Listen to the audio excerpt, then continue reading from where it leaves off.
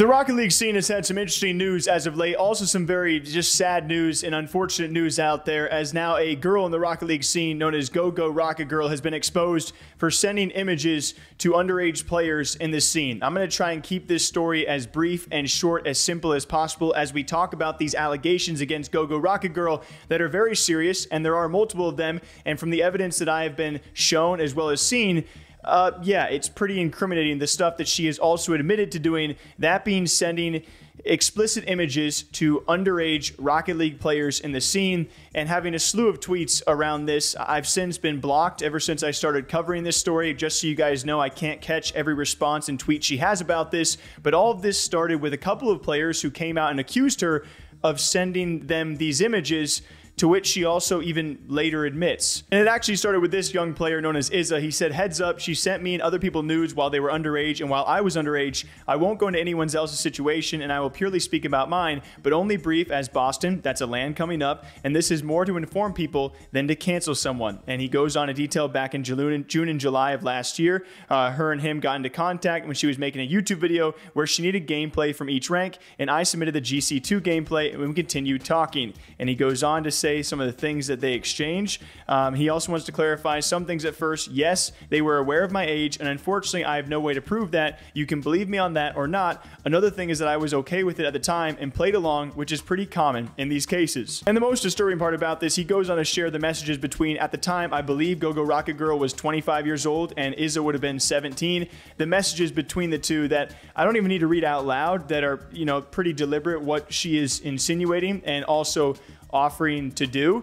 I don't need really to read these words for you to understand the situation and what she was, you know, teasing at him and saying how she was horny and all these other things, and also asking if he would be okay with seeing some things of hers, some private material as well. And that was just the first accusation. As I then talked to another kid who at the time was 17 years old, his name was Volt, he tweeted out, "Is he late to the party?" showing DMs between him and Go Go Rocket Girl where she says, "Question, do you want the meme B-Day present?" And he said, "Yes, sure." And then she also said, "Or a nude. I'm just asking because you emphasized turning 17, but for real, if not, just tell me. I don't care. If you do tell me, I don't care either way, just for your information." This, along with several other tweets out there about responding to people saying, "Hey, you're hot, you know, read this when you're 18. You know, just mentioning age a lot, having a lot of weird responses to a lot of people in this space. These are players who have made these allegations, might I add, where she has now responded and she has called these accusations false. She has also said she is consulting a lawyer and apparently attempting to maybe go after some people for defamation. She did later clarify she's not trying to go after me for what I had posted, because I'm simply posting other people's allegations. I wasn't scared though, because what I've seen and what I've been shown from at least 2 players already is a direct admission of what she's being accused of: sending explicit images to underage players. I have proof of that. I have seen that. I even have a text admission from her herself. The conversation should just be ending there. But she continues to go on social media and respond to people with these weird ways of trying to bend and twist the laws, and of course trying to bring her lawyer into this for some sort of defamation case against her. This is not defamation. These are actions that you have done, and yes, people are making fun of and calling you out for doing. Yeah. So I just want to reemphasize, I have all of the proof that I would need, and I don't think this is someone you should be allowing at a LAN event. That is why these players are speaking up, so she is not allowed to prey on or get in contact with other underage players. You know, she has tweets saying she wants an SSL, that's a supersonic legend, the highest rank in Rocket League, to impregnate her time and time again. Responses saying, "Wait till you're 18 and read this, you're hot as F."